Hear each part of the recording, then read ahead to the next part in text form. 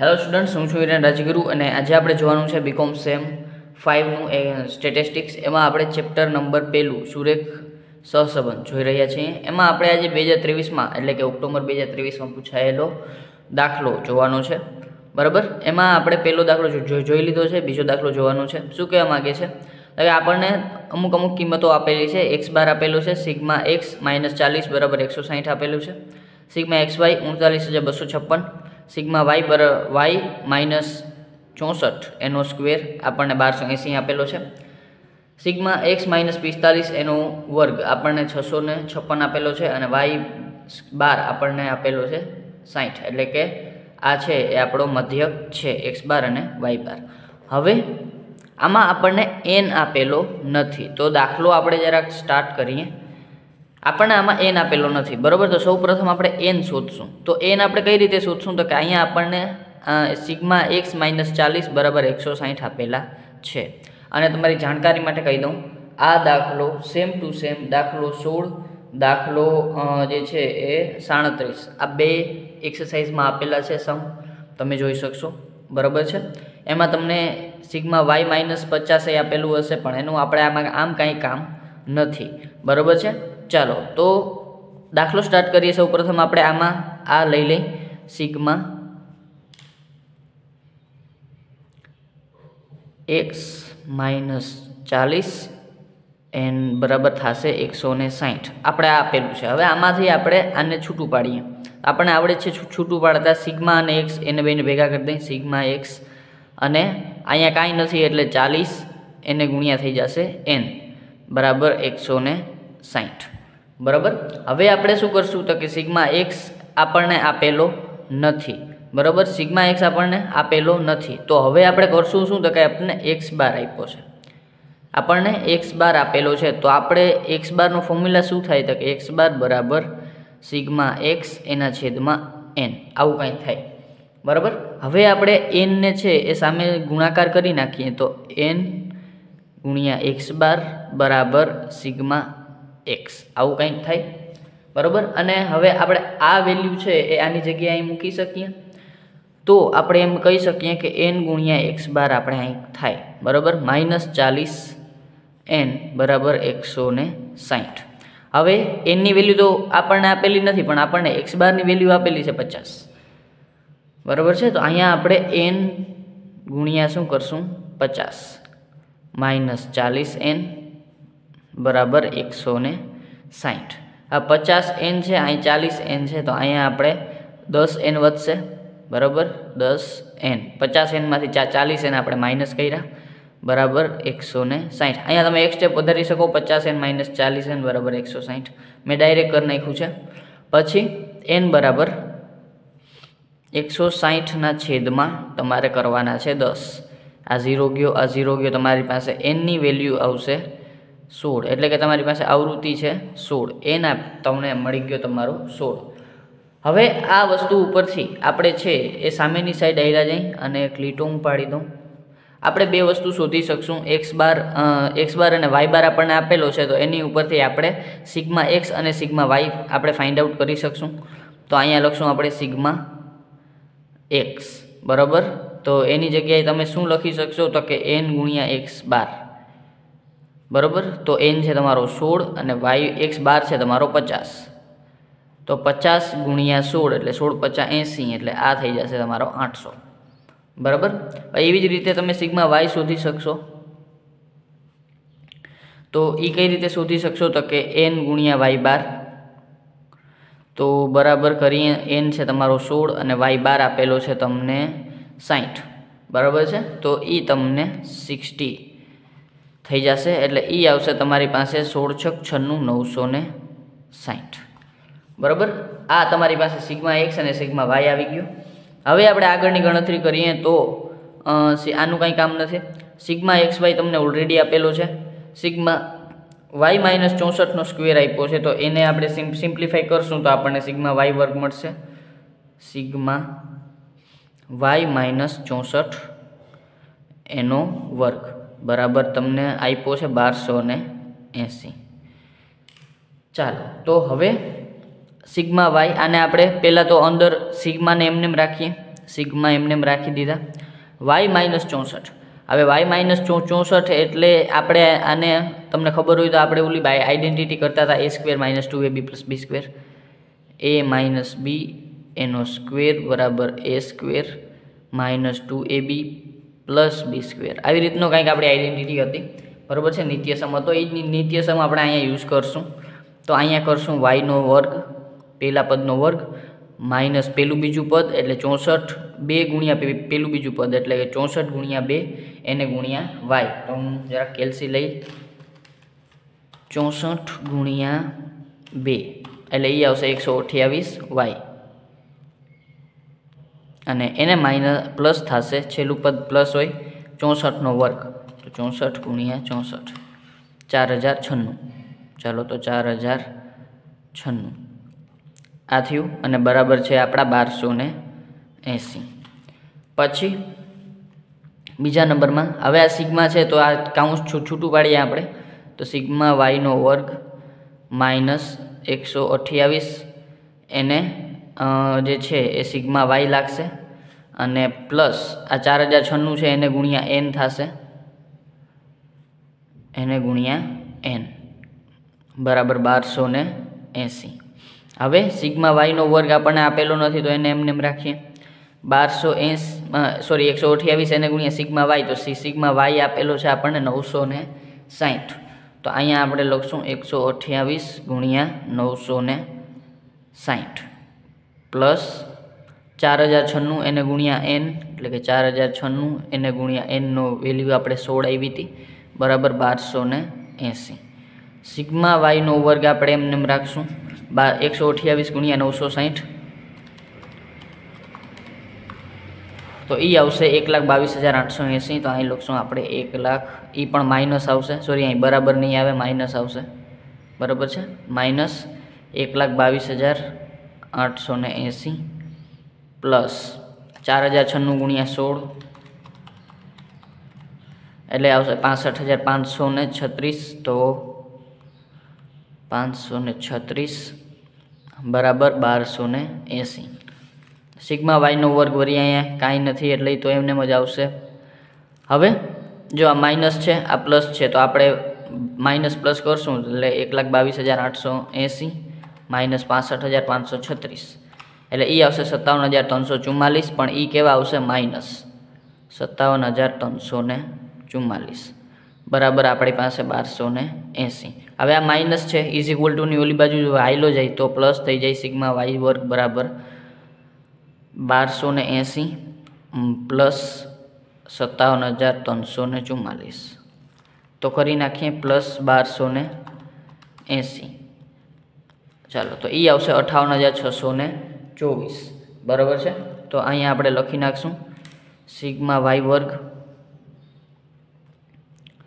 58,624. ચાલો તો આ આવી ગયા આપણી પાસે સિગ્મા વાયનો વર્ગ. હવે આપણે ફાઇન્ડ આઉટ કરશું સિગ્મા એક્સનો વર્ગ, બરાબર. તો એના માટે આપણને આપેલું છે ક્યાં ગયું તો કે સિગ્મા એક્સ માઇનસ 45 એનો વર્ગ. તો અહીંયા આપણે લખી નાખશું, આના ગણતરી નંબર લખી નાખીએ. પહેલી, આ બીજી, આ ત્રીજી, આ ચોથી, હવે પાંચમી કરશું આપણે. અને પાંચમી ગણતરીમાં આપણે શું ફાઇન્ડ આઉટ કરશું તો કે જે છે એ આપણો સિગ્મા એક્સનો વર્ગ. તો સિગ્મા એક્સ માઇનસ 45 એનો સ્ક્વેર બરાબર આપણને 656 આપેલા છે.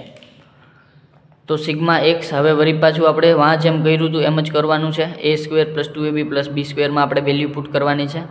તો sigma bracket x square minus 2ab 45 દુ 90 એને ગુણ્યા એક્સ એને પ્લસ 45નો સ્ક્વેર 45 ગુણ્યા 45 એટલે આવશે 2025 બરાબર. અને એને બરાબર છે આપણી પાસે 656 બરાબર. અને આ વસ્તુ ખબર ન પડે તો તમારે બાજુમાં લખી નાખવાનું એસ માઇનસ બી સ્ક્વેર બરાબર a square minus 2ab plus b square. અને ભેગું ભેગું છે કરતું જવાનું, પહેલા પદનો વર્ગ વત્તા પેલું બીજું 2 એને ગુણ્યા પેલું બીજું પદ અને એને વત્તા બીનો વર્ગ એટલે કે 45નો વર્ગ, બરાબર. ચાલો પછી હવે આપણે કાઉન્સ છૂટું પાડીએ તો સિગ્મા એક્સનો વર્ગ -90 ગુણ્યા સિગ્મા એક્સ પ્લસ 2025 એને ગુણ્યા કાંઈ નથી એટલે એને બરાબર 656. સિગ્મા એક્સનો વર્ગ આપણને આપેલો નથી, એમને રાખી દઈશું, શોધવાનો છે.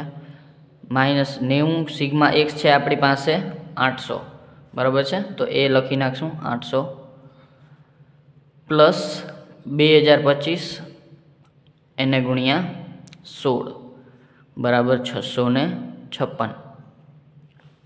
ચાલો પછી સિગ્મા એક્સ વર્ગ બરાબર 8 નવા 72,000 પ્લસ 225 એને ગુણ્યા 2025 એને ગુણ્યા 16 એટલે 32,400 અને બરાબર નહીં પણ માઇનસ આવશે.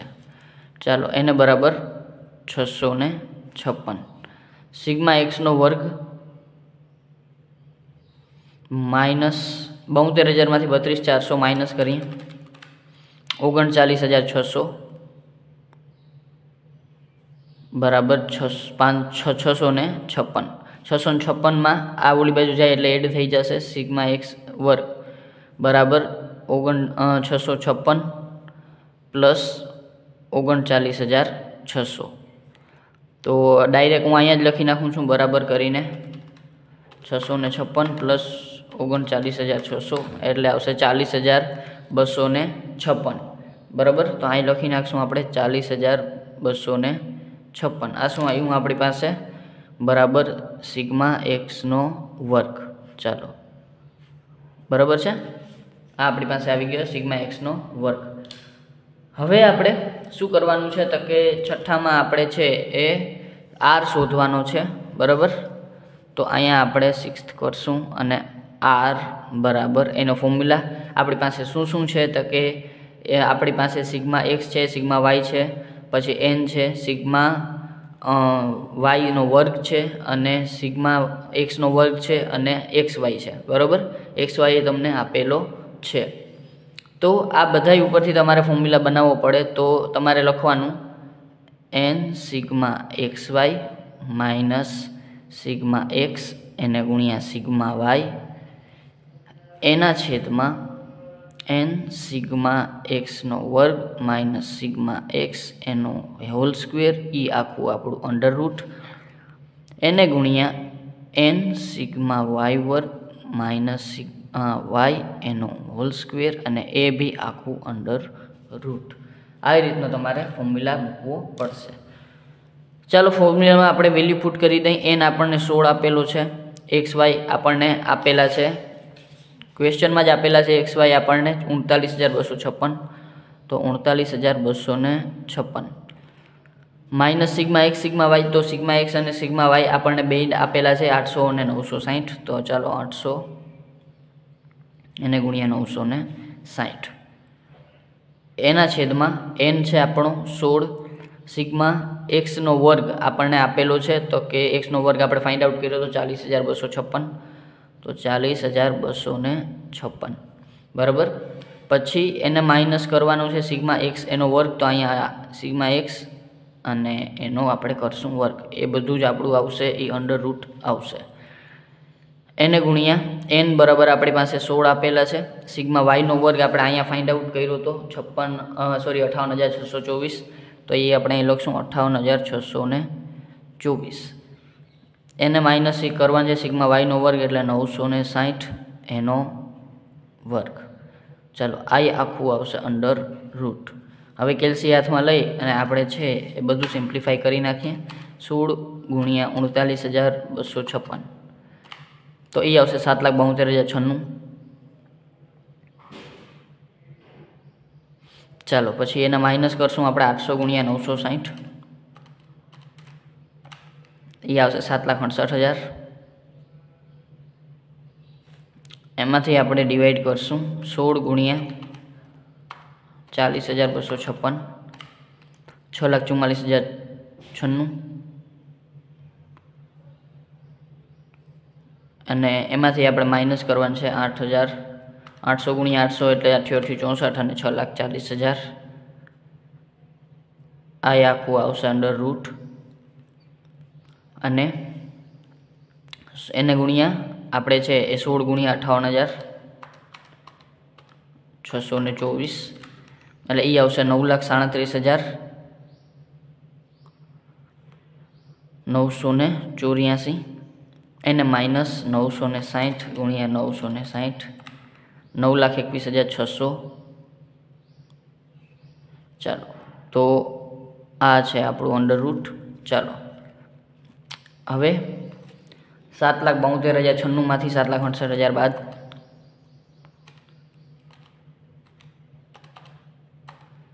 7,68,000 બાદ 4,096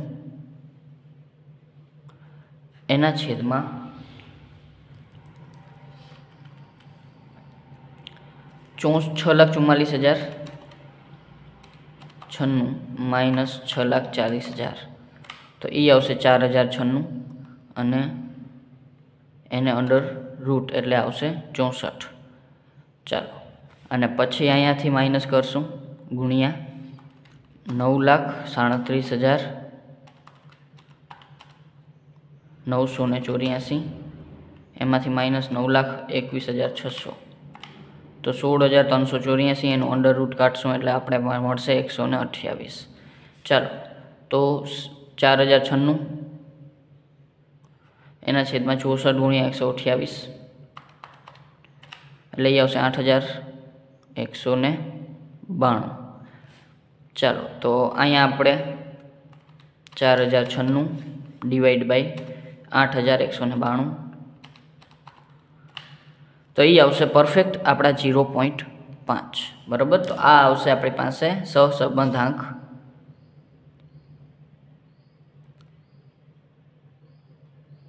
એટલે કે આપણો R બરાબર એ આવશે આપણો 0.5 ચાલો તો આ હતો આપણો 2023માં પૂછાયેલો દાખલો બરાબર છે જો કોઈ પણ જાતનો ડાઉટ રહી ગયો હોય તો મને કોમેન્ટ બોક્સમાં જરૂરથી પૂછી લેજો અને જો વિડીયો ગમ્યો હોય તો લાઈક કરજો શેર કરજો તમારા ફ્રેન્ડ સાથે અને સબસ્ક્રાઈબ આ ચેનલને જરૂરથી કરી નાખો જેથી કરીને આવતા વિડીયોઝ તમને સરળતાથી મળી રહે થેન્ક યુ